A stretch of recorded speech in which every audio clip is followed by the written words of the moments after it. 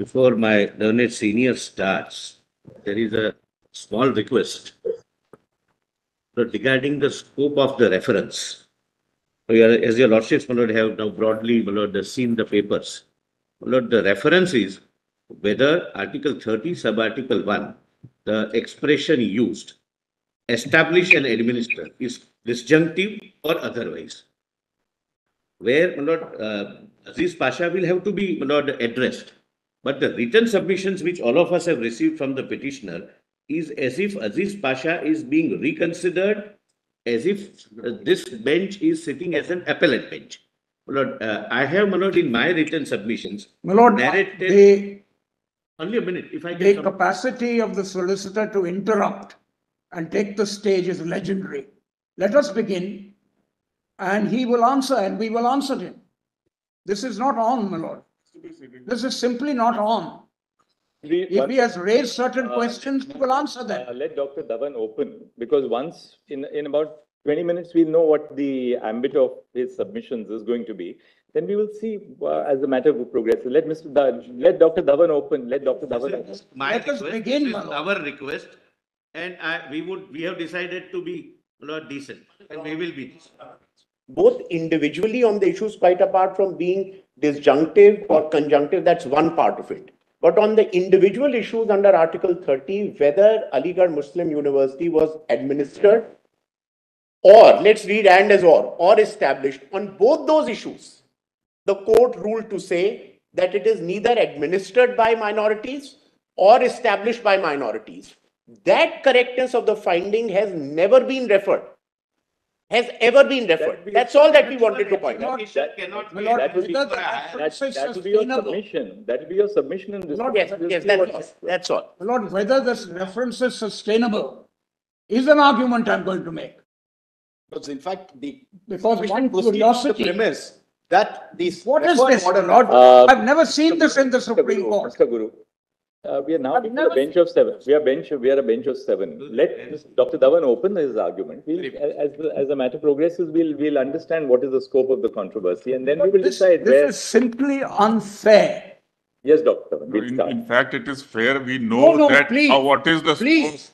One person goes on air, Masha, the other person says the reference is not maintainable. We will address these issues. You won't be able to. You answer. You answer, and we will answer you. My only request, my lord, is this. Yes. There is a certain slack we might require in your lordship's timing. We appreciate, my lord, that this is the busiest court in the world. You are overwhelmed in a way in which no court in the world is overwhelmed, whether it's 136 or whatever it is. The time that your lordship can give, lord, is very important. And I would just say that in the light of what has been said, our reply is important. In the 370 case, our reply was curtailed, my lord. If required, your lordship may give us time. That's my respectful submission. My lord, I remember G.L. Sanghi was asked to curtail his arguments. Krishna Iyer rang him up in the evening and said, your item is number 1, please continue. These are, my lord, traditions, and I know that the Chief Justice, and I've commended it, is so patient in listening to arguments. It is admirable. Thank you. Don't worry about the fact. Ultimately, our conscience has to be satisfied that we have heard both sides fully. Right, and our reply. The reason why we set down time limits is because then people have a broad indication. Lord, I understand. There's no repetition by time limit, Lord. Yes. Your lordships are overwhelmed. Now, my lord, let me begin by saying about the reference. I want to read the 2 reference orders to your lordships, because the significant thing in the 2 reference orders is this, that normally when a reference is made, the points of reference are itemized by your lordships. This has not been done in this case. So I've taken the liberty, my lord, in my written submission of itemizing what draws from the 2 reference orders, the first in 81 and the second in 2019.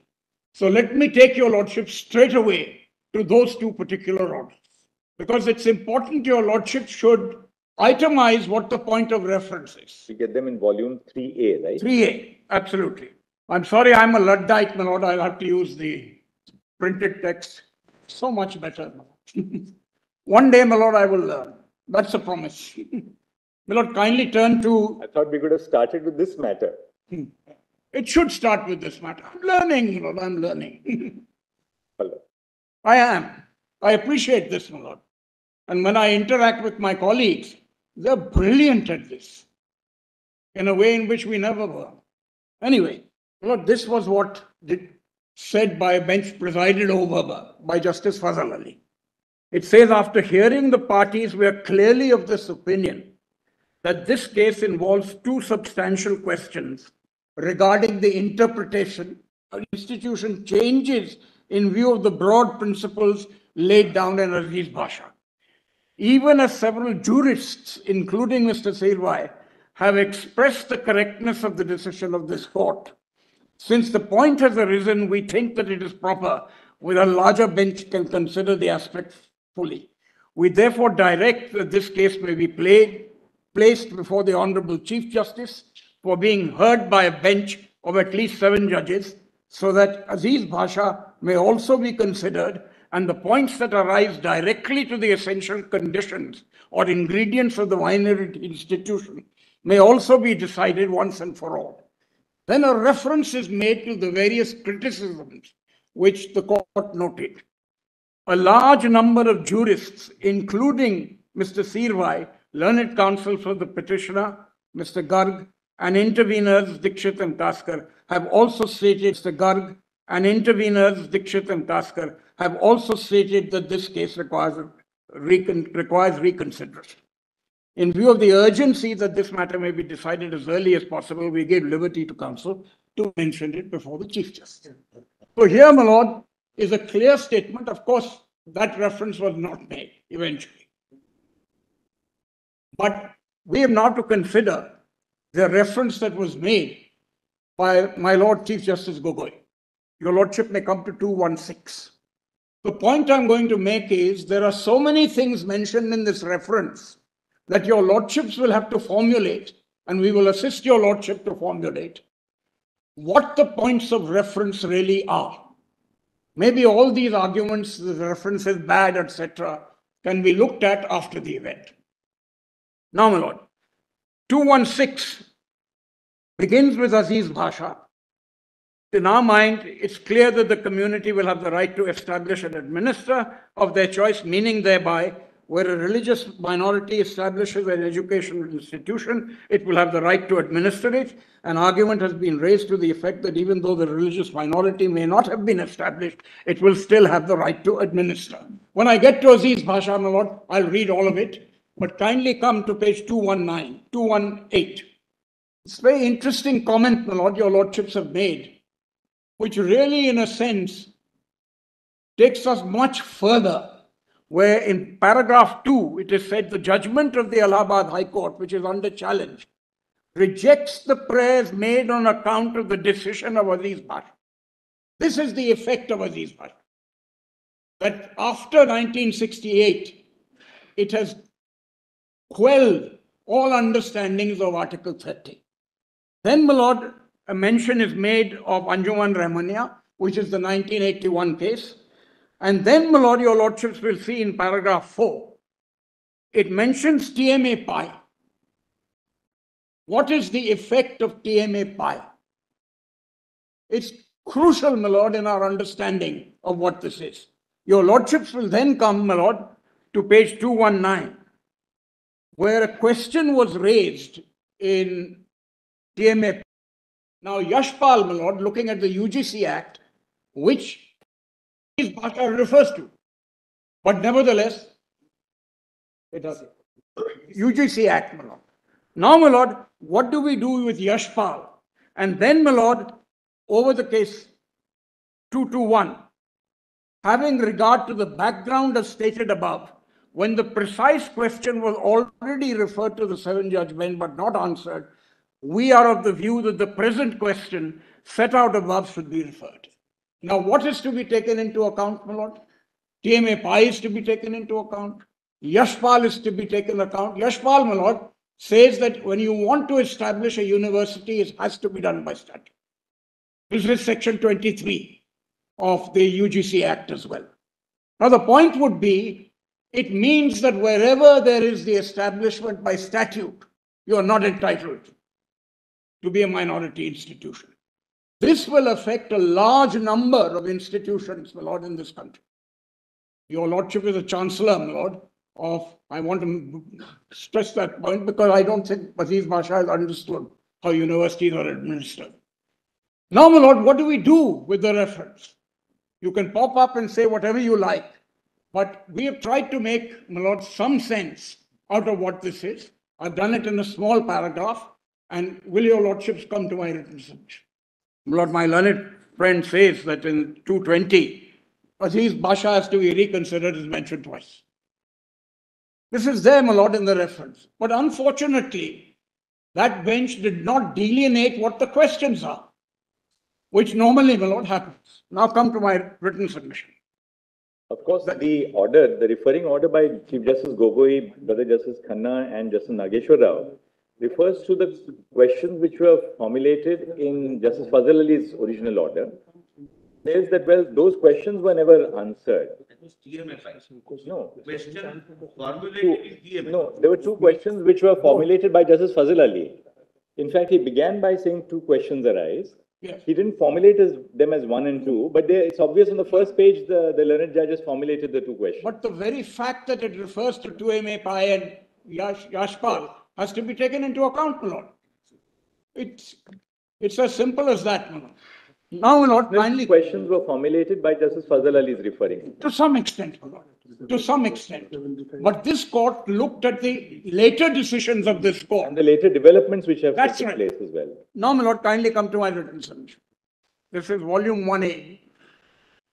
Because you have the 2004 Act which comes in, then Yashpal is there. That's right, And then TMA Pai tells us how do you define a minority? It doesn't That's right. tell. TMA Pai doesn't deal with establish and administer, but it certainly has some bearing on the issue because it does. Of course, and its consequences. Because your lordships are always concerned with the consequences of an interpretation. Kindly come, my lord, to my written submission. That would be volume. The 1A. 1. To my mind, my lord, since Yashpal, and of course there's the National Minorities Act, my lord, which is very important, I have, my lord, indicated what the possible reference could be. And that your lordships will find at the bottom of page 8. Yes. Now, my lord, at the bottom of 8, I've succinctly put what the reference should be. Whether the decision in Aziz Basha is internally contradictory in its reasoning on facts and law, contrary to the authoritative decisions of this court, rendered nugatory by subsequent statutory changes, and contrary to the constitutional dispensation of Article 30. This covers, my lord, the later portions and the earlier portions. Now here, my lord, I put the issues that arise from this. The first is, was Aziz Basha correctly decided, and whether it suffers from internal contradiction and reasoning on facts and law. This, my lord, I'll place Aziz Basha before your lordships. Did Aziz Basha need to be considered in the light of earlier and subsequent decisions of this court? What is the effect of Aziz Basha in the future decisions of the Allahabad High Court, which applies Aziz Basha completely and strikes down the statutory amendments through the 81 Act? My lord, when we went to the Allahabad High Court, Chief Justice Ray simply said, this problem of Article 30 and Aziz Basha is by a bench, authoritative bench. We have to follow it. There's nothing more we can do. Of course, the judgment is piquant, but we are not at present, my lord, in appeal over the Allahabad judgment. I appreciate that, my lord. We can certainly place it before your lordships, but I don't think it's necessary. Maybe that's in the light of your lordship's decision. Maybe, my lord, that can be done by the smaller bench. Now, my lord, what is the effect of the National Commission of Institutions Act read with the University Grants Commission? Should Aziz Basha be reconsidered in the light of the NCMI and read with UGC by Yashpal?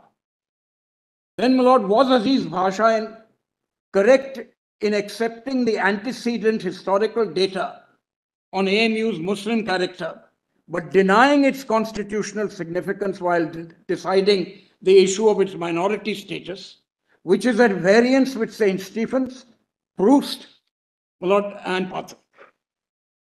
Then, is Aziz Basha contrary to the constitutional dispensation? My Lord, that's the 6th point.